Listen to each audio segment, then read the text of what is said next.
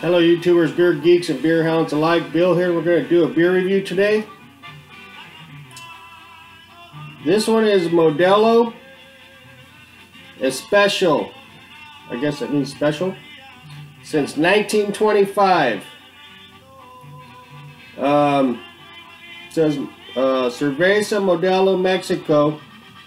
Golden full flavored Pilsner style lager with a clean, crisp, fresh. It's clean, crisp, and fresh. Okay, brewed in Mexico.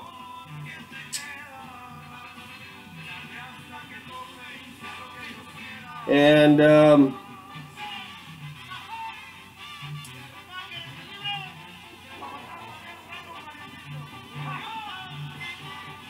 don't see a date on it or an ABV anywhere. So I don't know how old it is or what the alcohol content is, but I'm assuming it's probably around 5% alcohol by volume. I'm guessing. I wouldn't know because it's not on the can. This is 24-ounce bomber can. I picked up at 7-Eleven for about $3.50, and that's what it looks like. So apparently this beer has a cult following, from what I gather. This is what I hear. I don't know if it's true or not. This is one of the go-tos of the Latin community. And I've had this before a long time ago. And I do recall it was decent, but it's been a long time since I had one, so I don't know if it's still the same or not. And we're fitting to crack it open and see if what's up. It's pretty inexpensive, I must say. Like $3.50 for this big old bomber. Let's get a little aggressive on this here because it looked a little bit. Whoop. Whoa, calm down there, Nelly. Okay. Yeah. It's a product of Mexico, apparently. I can't read it. I need my glasses. Hold up. Let me see if I can see what it says, what city it's brewed in. It's definitely from Mexico. Brewed and canned by Cervecería Modelo, Nava, Mexico. Okay. I don't know where Nava is, but there you go. Alright. Okay. Alright. Alright, so we have a pretty big, foamy, kind of frothy head that's dissipating. And we have a crystal clear amber color. Maybe a light gold, maybe. Yeah, it's like a light gold, I guess. Not quite to the amber, but crystal clear. Got some bubbles streaming up from the bottom. Looks pretty good, actually. Looks pretty damn tasty. See the bubbles coming up.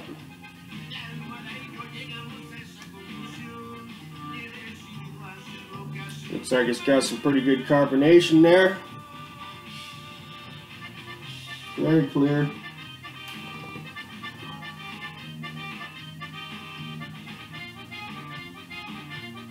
You definitely see the can through the beer, no problem. Very well filtered.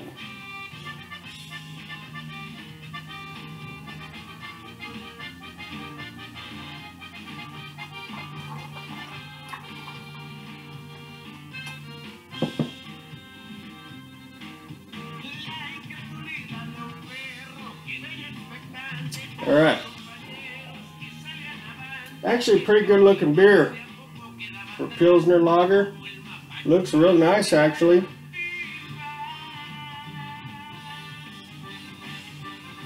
Good looking, gold looking color. Little darker than the American ones. Looks decent. Alright, well, let's get an aroma on this puppy.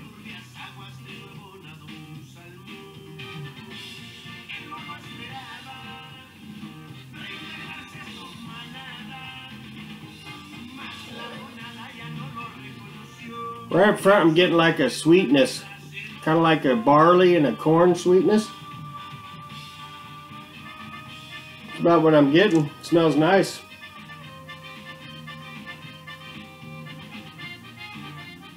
And it's got a real nice sweetness to it, like a malty kind of a barley corn type sweetness. It's pretty pleasant. Let's get into hit. Cheers.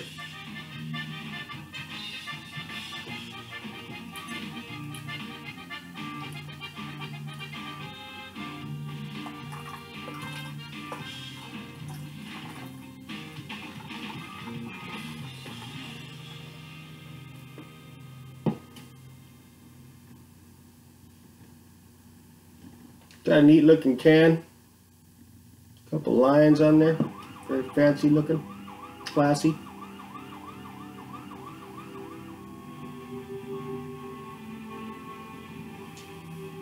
It's a nice balance between like corn and barley malts.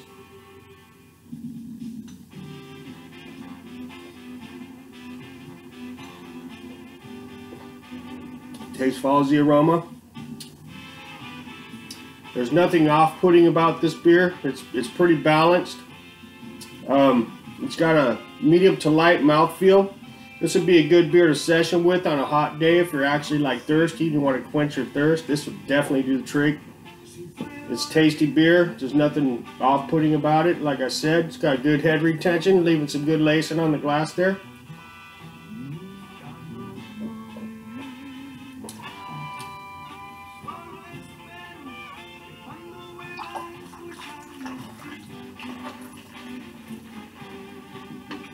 There we go. That came alive now. Nice head retention.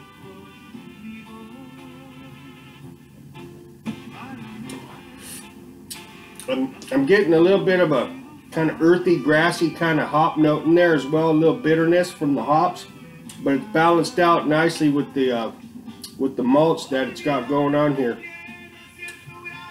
It definitely has a little bit of hops in it. They're kind of like an earthy, grassy kind of hop. But it definitely has some nice malts going on in there, as you can see. A little sweet corn, a little barley. It's not too shabby, actually.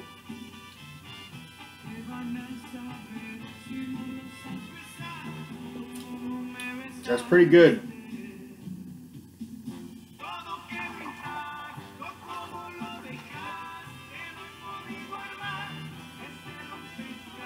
It's got a pretty nice mouthfeel to it. It's real smooth hitting.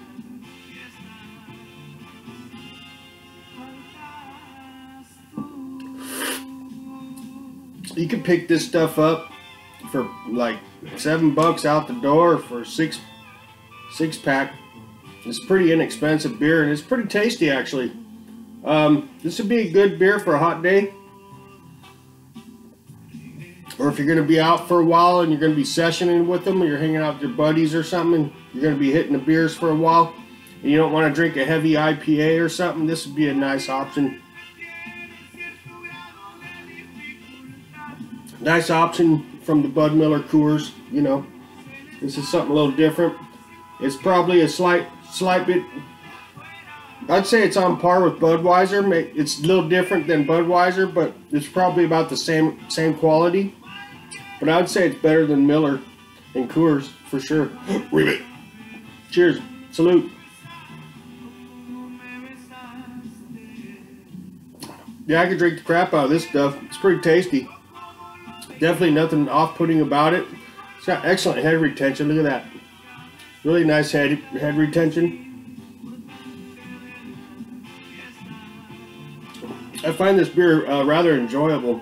It's good, smooth, tasty. It's creamy. It's got a nice creamy kind of silky mouthfeel to it. You could really hit it hard too.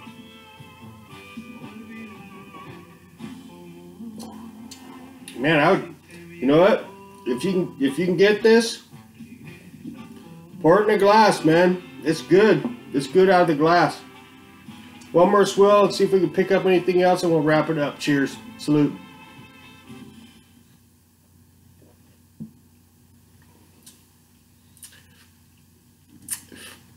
yeah, it's a pretty good balance of like corn and barley, and then it's got this kind of malty little sweetness, little sweet maltiness coming through to balance it out, and with the little hop note that it's got going, the little earthy, grassy hop note. Pretty decent. We'll hit it one more time. We'll wrap it up. Cheers. Salute.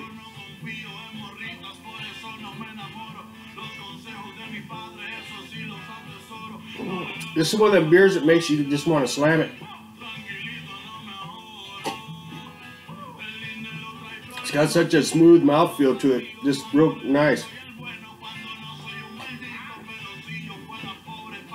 Yeah, it's pretty good. On a scale of 1 to 5 stars, I'm gonna have to give this puppy 3 stars out of 5. It's pretty damn tasty, real smooth hitting. It's nice beer. I could drink the crap out of this stuff. All right, 3 stars out of 5 is my story, and I'm sticking with it. And I'll have the description at the bottom of the video in the description section. If you haven't subbed to my channel, subscribe. I'd appreciate it. Like the video, and we'll catch y'all later. Adios.